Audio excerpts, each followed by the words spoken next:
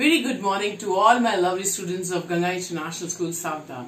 Today I'm here again to give you English class. In our previous class we have done these phonic sounds, that is eh, eh.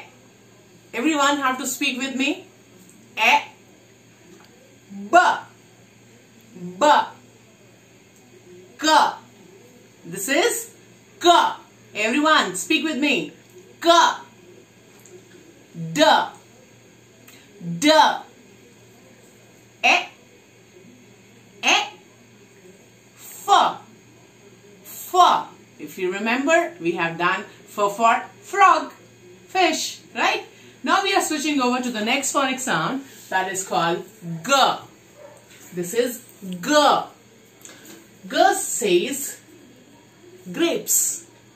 G, grapes. G, grass. G, grass. G for girl. The gorgeous girl, right? G, girl. G, glass. G, glass. And G for goggle.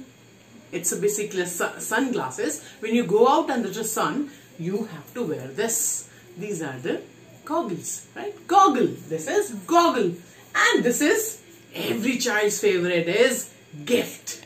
G for gift. When it's your birthday, lots of people come to your home and gives you gifts, right? As a present. So G, gift. So let's revise all these words once again. G, grapes. G, grass. G, glass. G, girl. G, goggle. And G, gift. Even we have G for goat, right? So you have to all revise these names, right? Now we are switching over to the next phonic sound, that is called H. H. H. H for hammer. This is a new word for you. Hammer. Okay? Hammer. This is H for hut. Hut. H for hat. H for hat. H for hat. Okay? H for hand. This is your hand, right? These are the fingers and this is your entire hand. This is hand. So all these words starts from H sound. Let's revise once again. Hammer. Hammer. Hut. Hut. Can you feel the sound which is coming out from my mouth? H. H. Hut. Hat. And hand. Now it's time how to write this. So let's learn all together. So first of all we'll write G. For writing G, again we have to write in 4 lines, right? We have to use 4-line copies. For that writing of G, we have to use 2nd, 3rd and 4th line. Remember, 2nd, 3rd and 4th line we have to write in between these. The topmost line we are not going to use that. So for writing G, again one slanting line. You have to make a shape of 9, slanting 9. Okay? Then from here the curve goes up. Okay? This is called G.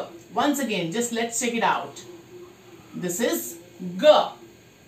Okay? Now for writing H, we have to use first topmost line, 2nd line and 3rd line.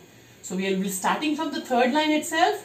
From 3rd line will go to the topmost line. Like this. Okay? Then we'll take a curve and come back to the same line from where we had started. We'll stop here and we'll pick the 2nd line and we'll write H. Like this. Okay? Let's revise once again. Let's write once again. H. So these are the formation for writing, correct formation of writing G and H. So children, I hope you will revise these 2 sounds today at home and you will draw these pictures at home which are starting from sound G and H. Like you can draw easily grapes, grass, glass, goggle and girl and gift. These are very simple drawings. You can draw it under your parents' supervision. And the same way on another page you can draw hurt, very simple, hand, hat and hut.